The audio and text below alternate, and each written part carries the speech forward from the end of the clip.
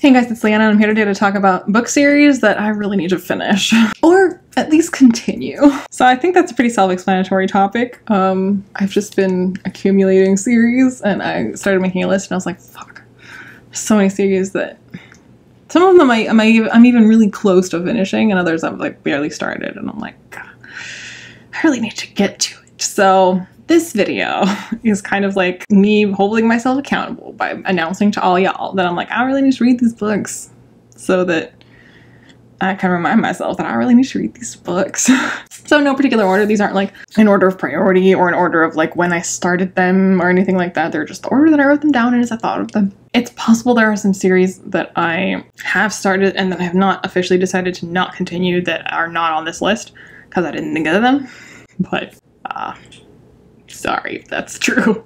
Okey-doke, first on the list probably is actually top priority, and that's the Farseer trilogy by Robin Hobb. I read The Assassin's Apprentice beginning of this year, like in January, and I own the next two books in paperback, and I own like the special edition, illustrated edition or whatever. Like, I don't really have any excuse except for the fact that I did say I would vlog it. That always sounds like a lot to deal with when I want to pick up a book, and also it seems like a cold weather read. It seems like something I should read in fall or winter by the fireside that I don't have with cider that I don't like. It just seems like that kind of a read. So I've been kind of putting it off on purpose-ish because like middle of summer when it was like 108 degrees, reading that kind of traditional fantasy didn't seem right, but we're into the season that I decided was the right season for it, so I really got to get to it. The Winter Night trilogy by Catherine Arden, I read The Bear and the Nightingale when it came out, which at this point is like more than 3 years ago, almost 4 years ago. Oh Jesus. So that's the main reason I haven't continued the series, is because I did get the books as they came out, but now it's been so long that I really need to reread The Bear and the Nightingale if I'm going to keep reading, because I remember liking it, and I remember vaguely the like earthy dark Russian vibes, but I don't really remember anything that happens in it enough to be able to understand what's going on in the next two books. Next is Lord of the Rings. I read, again, the beginning of this year, The Fellowship of the Ring, and have every intention of reading the rest of the trilogy. I just need to get around to it, and I will at some point. But it's kind of like up there with Farseer trilogy. It's in that vein of books that I just feel like are better in like very traditional fantasy. Seems to me to be something that I should read when it's cold or gloomy, or at least this time of year where it ought to be cold and gloomy, even if it isn't cold and gloomy where I live. Next is Rhaeria Chronicles and Rhaeria Revelations. I guess Rhaeria Revelations is first and then Rhaeria Chronicles by Michael J. Sullivan. I know what I'm saying. I read Theft of Swords like 3 years ago, but I did more recently because the Rhaeria Revelations books are each bind-ups of 2, so it's really like 6 books instead of 3. So I read the first book in the second book earlier this year. So the second bind-up is called Rise of Empire, but the first book in Rise of Empire is Nifron Rising, and I read Nifron Rising earlier this year. I just need to read other book, which is like Emerald something, and then the third bind-up. I own like 50 Michael J. Sullivan books. I own them all, so there's again no excuse. I need to just fucking read them. Next is Truly Devious by Maureen Johnson.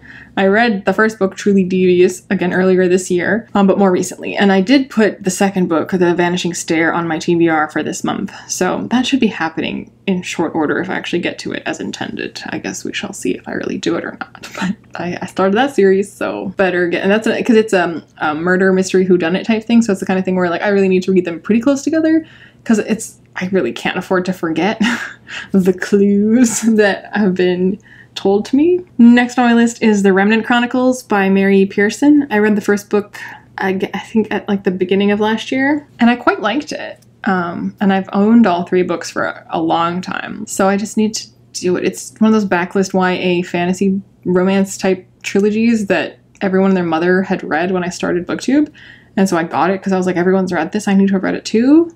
And then everyone's just kind of slowly moved on to newer releases, and it's just been sitting there collecting dust. I did really like the first book. I found it quite original and interesting, the concept. That concept isn't carried through the other 2 books because it can't be anymore. The concept being that there's 3 main characters and 3 POVs, and 2 of the dudes, there's 2 dudes and a girl, one of them is trying to kill her and one of them is trying to marry her, and you don't know which is which, and she doesn't know which is which. And even though the story is told with 3 perspectives, you don't know, even when you're in the perspectives of the dudes, which dude is which until the end of the book. Or not quite the end. It's like, I want to say like 2/3 of the way through the book that you finally find out which dude is which, which is just such a cool concept. Like, I've never seen that done before, and I've never seen it done since. It's really interesting. But so obviously, like, by the end of the first book, you know which is which. So the 2 books after it are just traditional telling the story without that added element of like which is which. But they were good though, like, so it was good, so I would like to finish the trilogy. Next I have The Ruin of Kings by Jen Lyons. I'm not aware of an actual series name, but the first book is The Ruin of Kings. The second book, which I have but I haven't read, is The Name of All Things.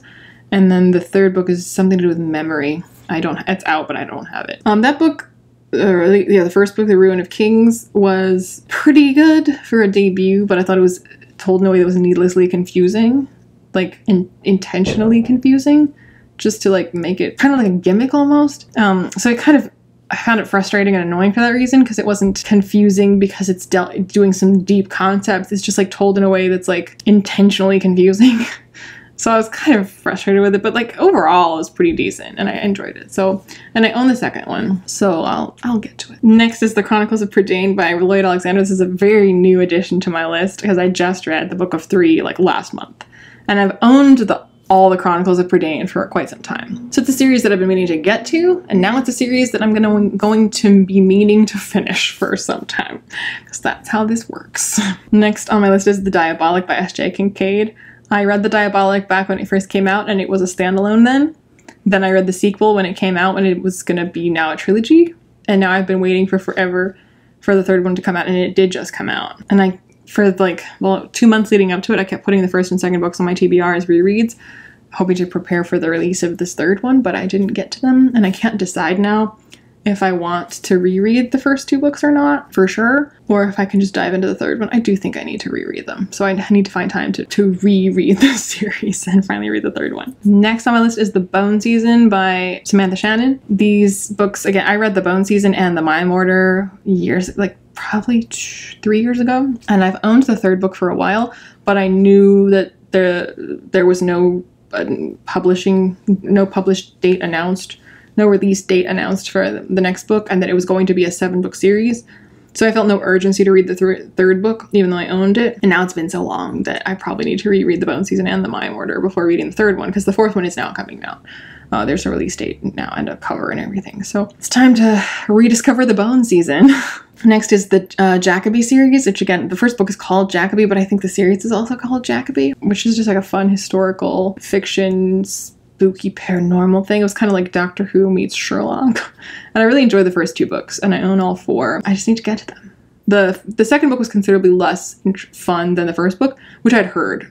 People warned me that the second book isn't as good, but the third and fourth are good again. So just after reading the second one, I was just like lost steam, but I need to get back to it. Next is Scythe by Neil Shusterman. I read Scythe quite a while ago, and then I've owned Thunderhead for quite a while. And now the third book has been released like a few months ago, maybe even longer. Maybe it's been like a year. This year has just gone by so quickly and so slowly that I don't even know what time is anymore. But The Toll is the third book. I don't own that one, but I still need to read fucking Thunderhead. So I don't think I need to reread Scythe before reading Thunderhead. That's still fresh enough in my brain. So I just need to do it. Next is Shatter Me by Tahira Mafi. That I've read quite recently. And I read Defy Me, which is the 5th book in the series, earlier this year. I just need to finish reading the novella that comes between Defy Me and Imagine Me, and then finally read Imagine Me. I just heard such bad things about Imagine Me when it came out. Finally, people who read it immediately were like, oh, not a good ending. So I'm kind of I still like Shatter Me. I liked Defy Me. I didn't like Defy Me as much as I liked Restore Me, but I enjoyed Defy Me. And I'm just worried about leaving Shatter Me with a bad taste in my mouth. Right now, it's still in a happy place with Shatter Me. So I'm kind of purposely not reading it, but at some point I'll read it. Next on my list is The Chronicles of the Bitch Queen by K.S. Vioso. I read the first book because I hosted a panel on my channel during the Social Distance Book Fest about speculative fiction, and so she was one of the authors on the panel. So I read the first book, The Wolf of Oren-Yaro, before the panel, and now the second book it's either about to come out or it did just come out, The Issachar Falcon. So I want to read it because I really did enjoy The Wolf of Ornjarl, and I would like to read the next book closer to having read the first one, so it doesn't end up being like all these other series I've mentioned where it's been like a century since I read the first one. And last on my list is The Poppy War by R.F. Kuang, which again, I have The Dragon Republic on my TBR for this month. I kind of think I might be needing to reread The Poppy War because it's been a while. I read The Poppy War when it came out. I'm going to try to read The Dragon Republic. We'll see. If I need to, I'll put it down and I'll reread The Poppy War. But I would like to have finished The Dragon Republic before the third and final book, The Burning God, comes out, which is this year. I think next month or the month after. It's a great grimdark Chinese history-inspired fantasy that I really enjoyed the first one. And I need to fucking read the second one. So let me know in the comments down below if you, like me, are in the middle of a billion series, if you're in the middle of any of the series that I listed today, if you're starting any of the series that I listed today, if you finished any of the series that I listed today. Let me know all the things. I post videos on Saturdays and also at other random times, but definitely Saturdays. So like and subscribe, and I'll see you when I see you.